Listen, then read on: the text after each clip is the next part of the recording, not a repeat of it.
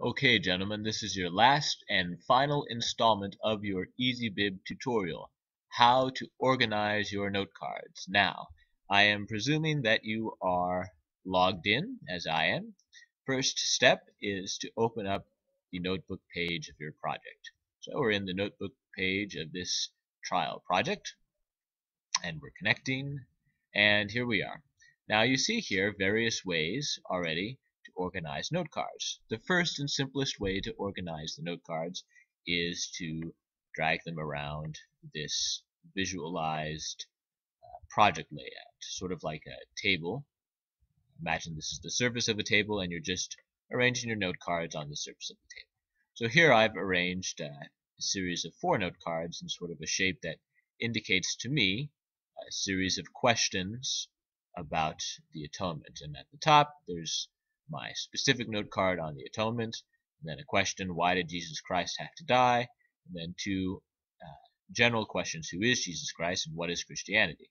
There's a general sense of organization here that's simply indicated. I'll wait for the bell.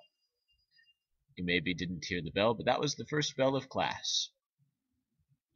Okay, moving on. So you have these 2 note cards at the bottom that are sort of general note cards. And remember, I want your note cards to move from the specific to the general, because you're explaining whatever your topic is to somebody who knows nothing about the religion.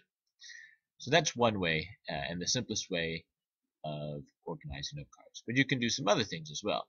See this comment here. I have given this particular comment, if you open up the organize button there, I've given this particular comment a color. I've colored it green here, but you can color it anything, any color that you would like.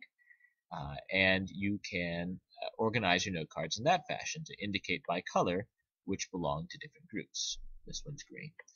If you see there, you can also see that there are other ways to organize your notes. You can tag them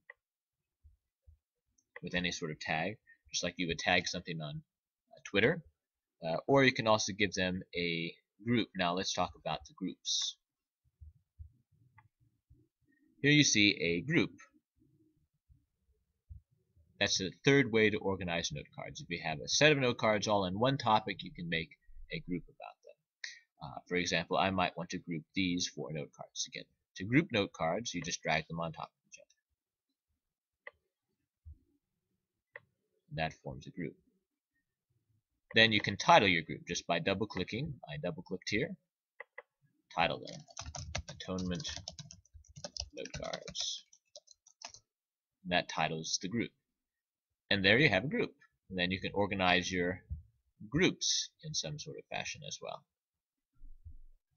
If you don't like a particular group, double-click on it, and you can drag the note cards out again.